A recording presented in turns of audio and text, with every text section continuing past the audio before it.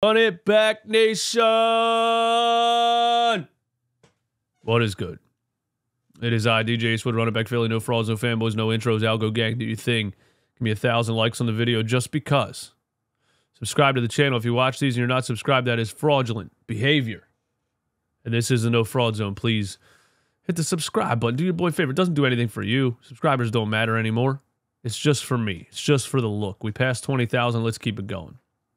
Turn your notification bell on and watch Sixers games with us on Playback TV. Playback.tv/runitbackphilly. Download the app. All right? That was not an intro.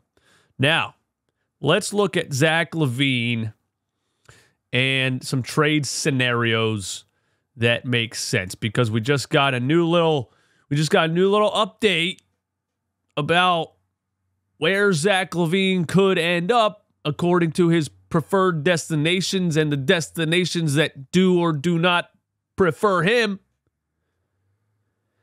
And, let's just look at it. And we're looking at this because, the Sixers lost a couple games and we're all prisoners of the moment. And, the Sixers start the season out, 8-1, 9-1, whatever it was. They're rolling. They're unstoppable.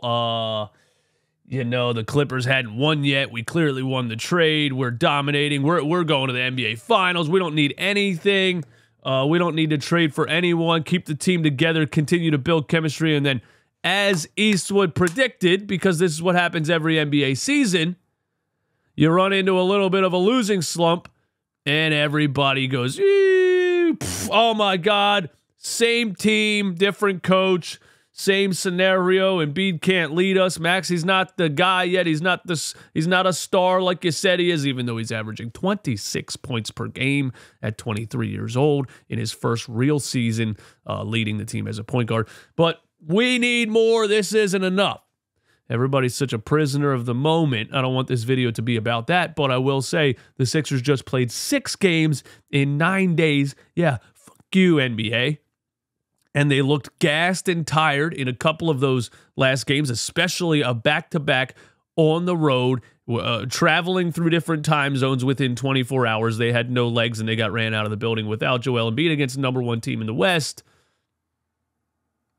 We're going to talk about if the Sixers were going to continue to maybe fluctuate up and down, right? And it became evident that they definitely need some offensive help. That's why we're looking at Zach Lavine, okay? That's all I'm saying. It was easy to predict that they would go on a little bit of a losing streak and everybody would freak out again because everybody wants the Sixers to go 82-0 and Joel Embiid and Tyrese Maxey to average 40 points per game apiece. Let's look at Zach Lavine, okay? Here's the update we got today. If I knew how to work OBS, I need a producer. Okay, here you go. The Miami Heat are showing no interest in Zach Lavine. The Miami Heat are showing no interest in Zach Lavine, according to FLA Sports Buzz. Barry Jackson, 35-year Miami Herald veteran who covers the South Florida's major sports team. I have no reason not to believe Barry Jackson about the future of Zach Lavine. Little bit of sarcasm there. But apparently the Miami Heat are out on Zach Lavine. And when we go back to, the original kind of rumors that came out about Zach Lavine's preferred destinations, and the Bulls are the Bulls are terrible. They're going to trade Zach Lavine because he's their biggest contract, and they are going nowhere. There's no reason for them to not trade Zach Lavine at this point. Lavine's preferred landing spots were Miami, LA Lakers, Philadelphia 76ers. So we like that because we're in there. Okay? The Miami Heat are out. Cancel out the Miami Heat. Scratch it off the list. Okay? The LA Lakers. And shout out to Sixers Aaron777 hits me with, the Lakers have no expiring contracts and one tradable first. It's ours for the taking. I like that.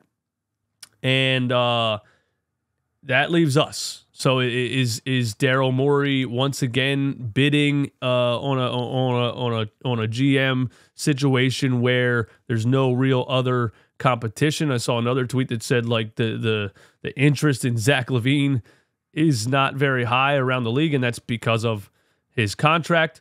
So we're gonna look at some trade scenarios that could land him on the Philadelphia 76ers. The reason is when you look at a game like the past couple games the Sixers played and say Tyrese Maxey's not shooting well and you're playing without Joel Embiid or what have you, you got another guy who's an offensive scoring threat, a legitimate all-star level offensive scoring threat. Is he a perfect player? No. Is he a two-way superstar? No. Is he Kawhi Leonard in his prime? No.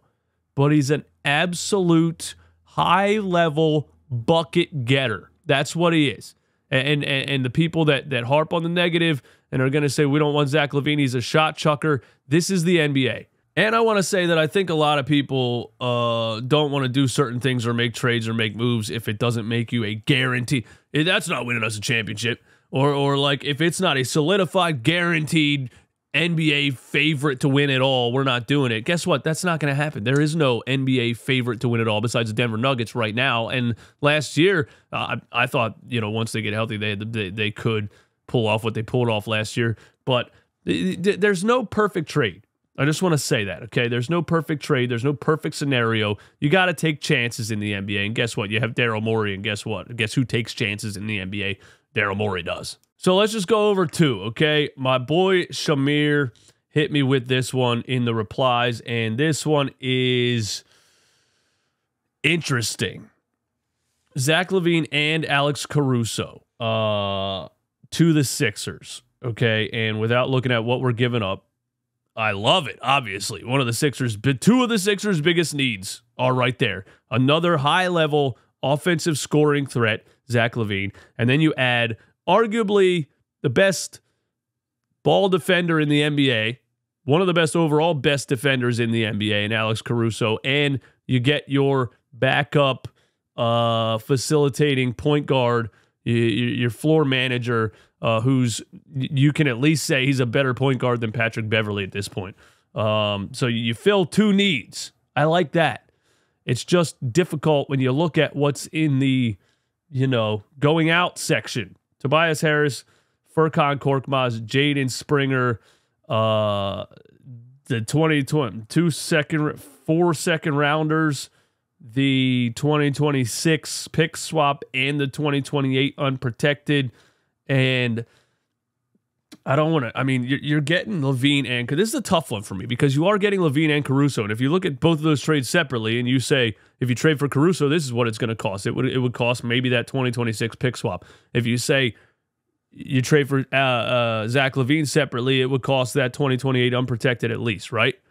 I just pump the brakes on all of that at once and the addition of Jaden Springer in the trade because I love his defensive potential.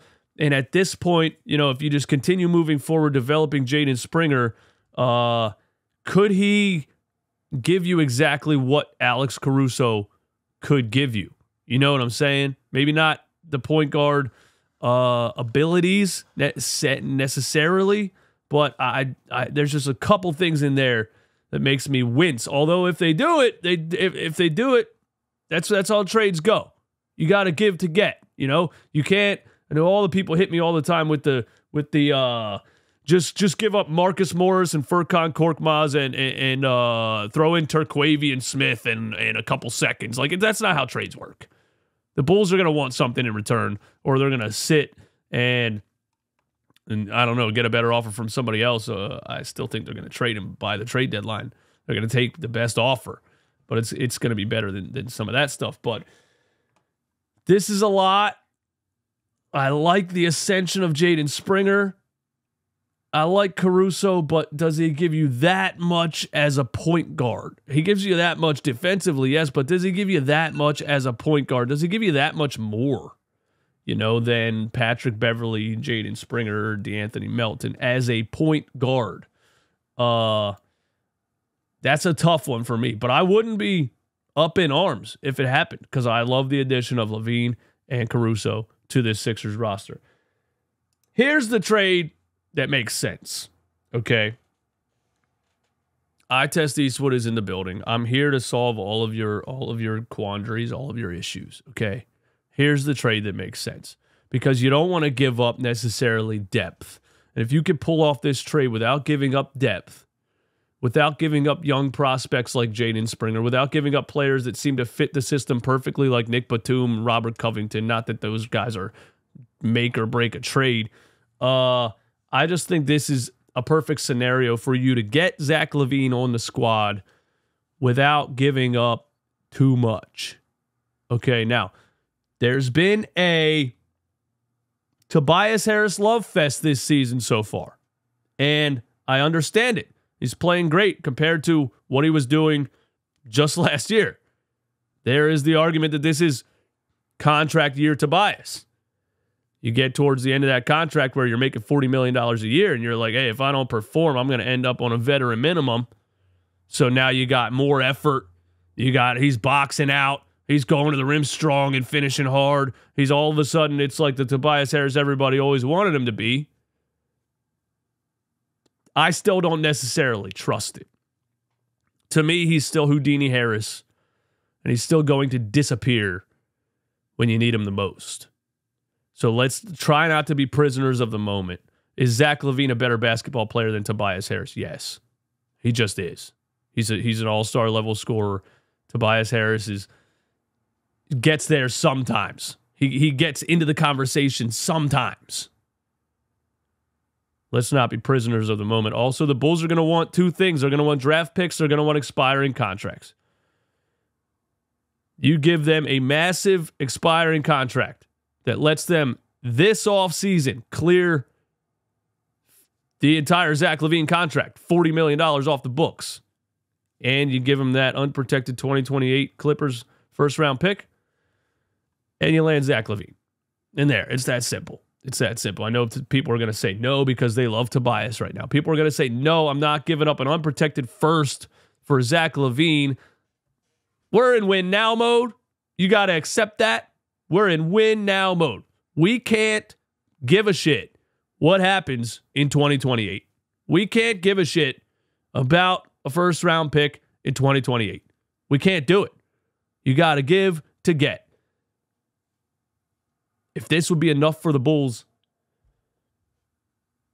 see ya Tobias and see ya 2028 unprotected first. And, if you look at some of the things that Daryl Morey's done in just the past couple of years, he's given up more for less. That's the answer. That's the answer. Give me your thoughts in the comments, man. Trade Machine Eastwood is in the house. If you hate this trade, thanks for watching the video.